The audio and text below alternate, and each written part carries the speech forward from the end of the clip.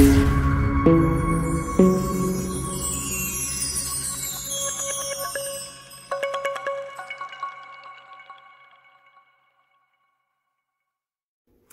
guys, welcome to Bomispirit. This is the very first episode and I'm so excited to finally get this started. The first episode will be talking about shadow work. Shadow work is really important, especially with these eclipse energies that we have going on, to close out all these karmic cycles, to do a lot of deep diving and digging up of some inner trauma. Shadow work is very rewarding, it's very difficult, but it's worthwhile. So let's get into it.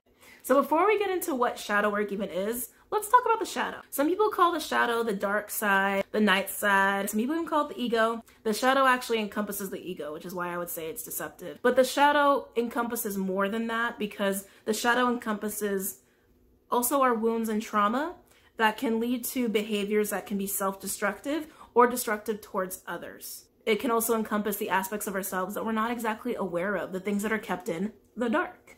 It's really important to understand that the shadow is not inherently negative. It's not a bad thing. Like I said, it's very vital. It's very important actually to have your shadow side, your dark side, and to integrate it in order to become, in order to have more growth, in order to become more aligned as well, and to keep ascending for those of you who are on that path. So what is shadow work?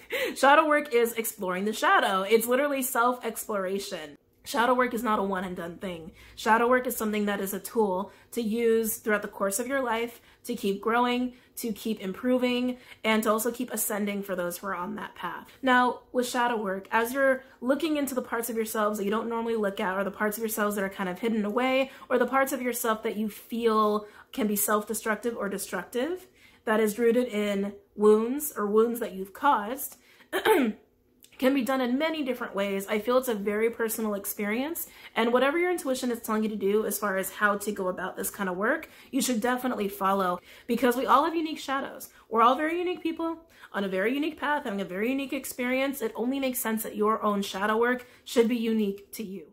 So there are a lot of ways that you can do this self-exploration. Many different tactics out there, but essentially what it is, it's healing. It's also having honest conversations with yourself about yourself. And that's why it can be very hard for people to do this. I find some of the best shadow work comes about when you are in a situation that you're struggling with. If it's a decision process that you're struggling with, or you just don't feel comfortable, or something is making you feel like there's pressure or stress, that's always a good time to sit down and do some shadow work. Now, when it comes to doing shadow work, I do find that there are some important steps, especially when it comes to the healing process. So the very first thing is you have to actually be comfortable accepting your feelings. I know, but let's start with feelings. You have to be comfortable with emotions and just feeling what you feel. It's okay to just feel, right? That's the very first step in any healing process, and especially with shadow work, I find it's very important to recognize what you're feeling. Some people are too emotionally detached to allow themselves to feel the emotion and to allow the physiological response. Like sadness is a prime example. Some people don't allow the crying to happen. Some people don't allow the upsetness to kind of come out in a physiological way, and it's okay to, it's natural to, it has to come out. It has to, right? So allow yourself to feel, and also recognize what you're feeling. You know, recognize that, okay, this is sadness. I feel sad. Like, it's sad. The next step is accepting it. Okay. I know, this is actually, I would argue, one of the hardest steps. Accepting what you're feeling. Acceptance is taking ownership of it. If you feel jealous, accept it. Don't beat yourself up about it. Don't be ashamed of it. Just accept it. Just accept that you're feeling that. Acceptance can be really hard because it really makes it real.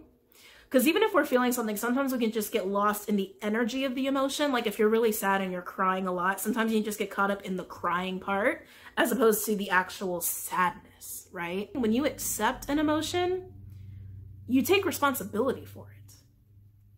I know that could be hard. But then once you come to the place of acceptance, you can go to the next step, which is understanding it. This is where the epitome of shadow work happens, okay? Understanding is the exploration of what you've just accepted. This is going to the place of, I feel angry. I accept that I'm angry. Why am I angry? And you go and you explore that through whatever medium is best for you. Whether you want to write it in a journal, talk to yourself out loud, talk to yourself in a mirror, Or whether you want to ask your guides to help you understand, you can also do that too. Or you want to do a little recording video and talk to yourself and watch it later. Some people also do voice recordings. I actually have a couple friends that like to do voice recordings. For example, I like to do journaling. So what I'll do is I'll sit down and I'll literally ask a question and I'll write it out. And I'll sit there with the question and I will honestly think about it. I will think about it with an honest answer of why I feel a certain way. One of the last times I did this, I was struggling with a decision. I was really uncomfortable with it. And I couldn't figure out why. I couldn't figure out why, because that's a part of myself that was hidden to my awareness, right? That was sitting in my shadow. So I sat there, I wrote out the question, had an honest answer, and I wrote it out.